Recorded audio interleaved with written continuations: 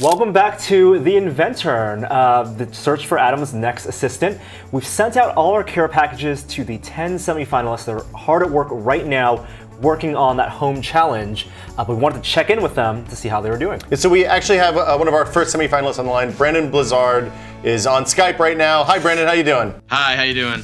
For your submission video, you built a really cool camera rig, and so it wasn't like working with cardboard or even prop making or anything like that.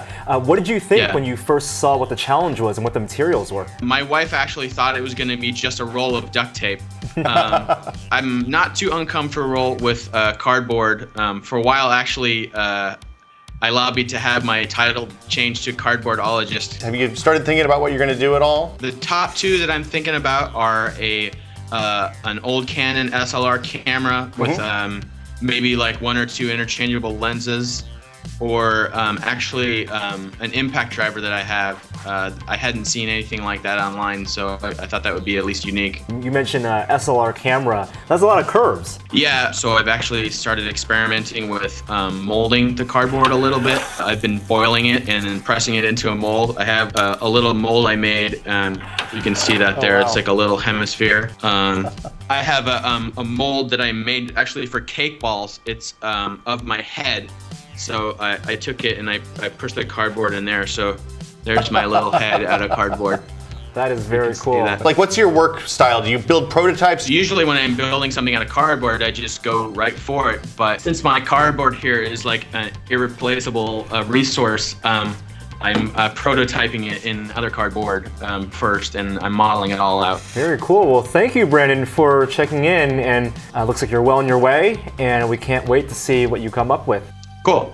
So it seems like Brandon's worked with cardboard before and has a pretty good plan of attack for 1 or 2 items, whatever he ends up building. All right, so let's check in with our next semifinalist, Victor Caballero. Hey Victor, how's it going?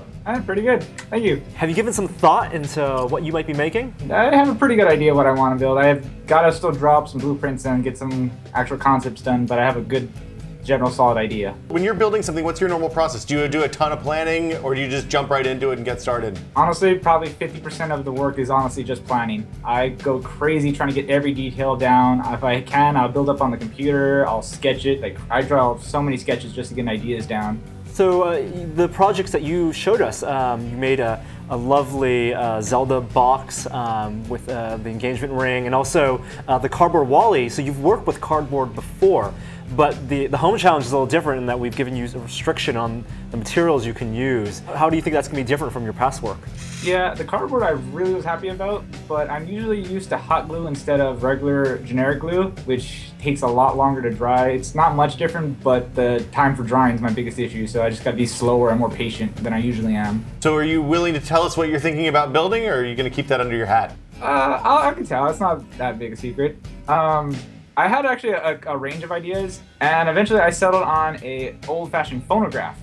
And I'm gonna have it so it's a very ornate phonograph, a lot of detail and intricate design in the metal pieces, which will be cardboard. And I'm gonna have it have a gear system with the cardboard to actually have the crank turn the disc. And I'm gonna put the phone in the phonograph so I could actually have music playing from it, so it looks like it's actually playing music. Oh, yeah. That's really cool. Even though you're using a material as simple as cardboard, it seems like you like having them move and engineering some mechanics for them. Yeah, the more complex, the more it has function behind it, the more I like it. Basic, just generic statues or build stuff, it doesn't really please me, so I just want to make things do stuff.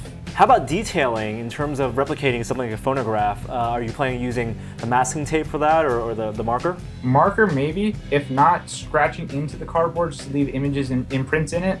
And if not that, then I'm going to have to probably just resort to being very complex and intricate with the masking tape. If I cut that into very thin lines, I could probably make a really good pattern with it. But I'll have to see on that. Well, that sounds great, Victor. It seems like you have a pretty good idea of what you're going to do next, and I guess that'll do it for the Inventern this week. Come back next week when we'll check in with 2 more semi-finalists and see how they're doing with that home challenge. See you guys then. Bye.